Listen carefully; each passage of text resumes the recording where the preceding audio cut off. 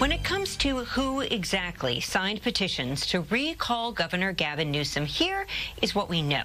Most of those signatures came from the farthest reaches of Northern California. I'm Alex Cohen. Welcome to Inside the Issues, the program that brings you multiple perspectives on some of the most pressing issues of the day, like the possibility of a recall election. Though it may be folks in the most rural areas of California that are most likely to assign such petitions, note that the interest in this particular potential election does not end at our state borders.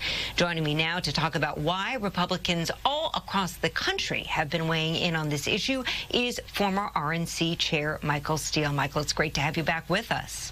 Hey, it's good to see you. So let's start off with this recall election. Apparently, there was a $250,000 check that was cut by the RNC given to supporters of this recall election. What's in it for the party on a national level as you see it? Why are they sending this much money in our direction? Well, I think part of it is just try to make a play for California voters. If you can't win an election directly, then you kind of go through the side door recall, and maybe they'll have a Republican candidate that will step in and fill that void if the governor is in fact recalled. So it's just a hard politics play, and they'll put the money behind that. But what the frustrating thing is, what the party has to understand is, one, you just can't nosedive into a state like California and try to mix yourself into their political scenarios. Two, that the party on the ground has to still provide a reason for the California voters to support them anyway. Yeah. So even if you get lucky here, the chances of holding that seat when there is a special election for governor or a general election for governor, that problem still persists. So the reality is this is purely politics, unfortunate politics given the things that the state has to deal with and contend with, but politics nonetheless. Yeah, and it's not just money, it's also some of the big names within the GOP who've weighed in on this. I'm talking about folks like Newt Gingrich and Mike Huckabee. I want to kind of go back in time to the year 2003, because a lot of us probably don't remember what happened during that successful recall election of Gray Davis. But when then President George Bush came here, he said, I'm not going to weigh in on this. I'm not going to get involved, because on the one hand, California would be a huge trophy for the GOP, but do you think that maybe there was some knowledge then by then President Bush that if I weigh in, this could actually potentially make matters worse? Are folks weighing in today maybe kind of stoking, that fire of, hey, these are all the Trump people that are doing this, and therefore maybe sinking the recall efforts? Yeah, that's a very good question, and the analysis there is a particular one. You have to be very smart about how you look at 2003 versus 2021. What then President Bush decided was the potential cost, should he get this wrong, for a new administration coming in the door, could be, potentially difficult with an election a presidential election the following year in 2004.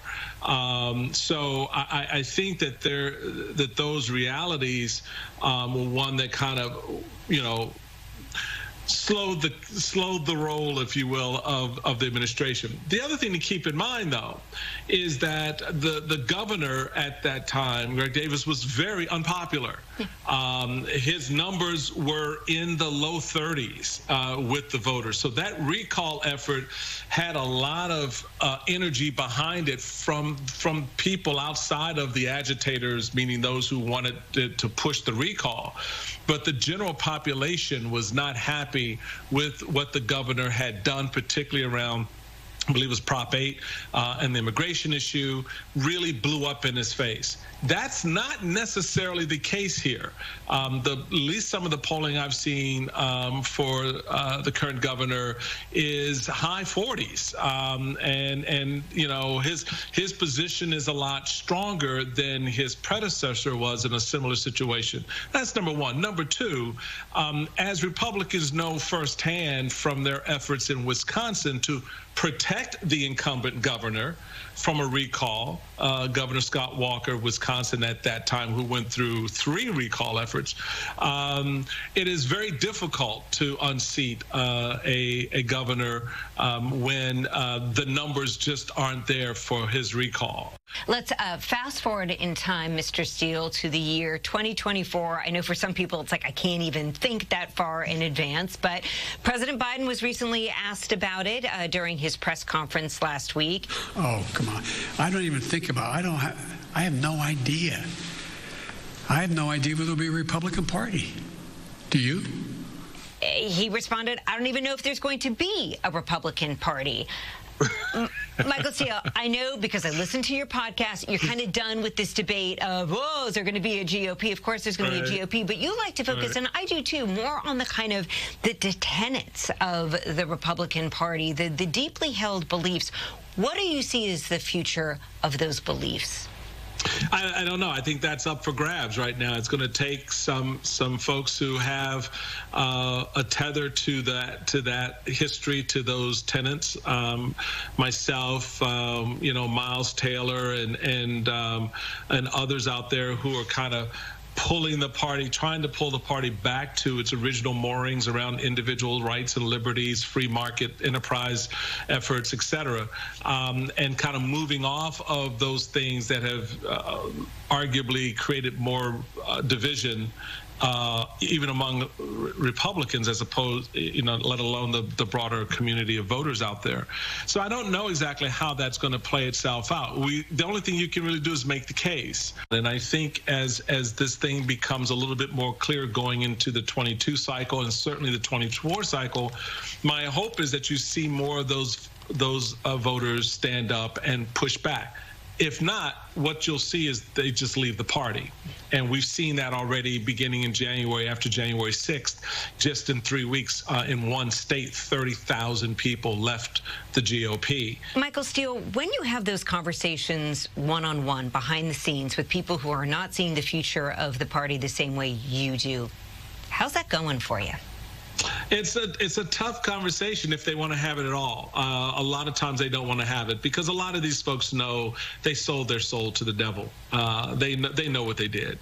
You know, they know exactly the side of the bed they woke up on, and they have to reconcile that. I can't reconcile it for them. I can just continue to point it out, which is what I try to do. But at the end of the day, they have to come to their own understanding of how the role they played. If you're a Josh Hawley or Ted Cruz, a Lindsey Graham, the role you played, not just in the destruction of a once proud party that has its flaws and had its problems, no doubt, but also the role you played in armed insurrection, in fomenting that and giving license to it, embracing a QAnon conspiracy ideology, embracing fine people on both sides, putting children in cages at the border, et cetera, et cetera. So you have to reconcile that. I can't. You have to, you know, look voters, either constituents in your own district or state, and certainly around the country, if you're looking to, as some of these folks have ambitions to be president one day, you're going to have to explain that. And you're going to have to explain it in a way in which when people stop laughing, they can then begin to take you seriously. Former RNC Chair Michael Steele, always great speaking with you. Thank you so much.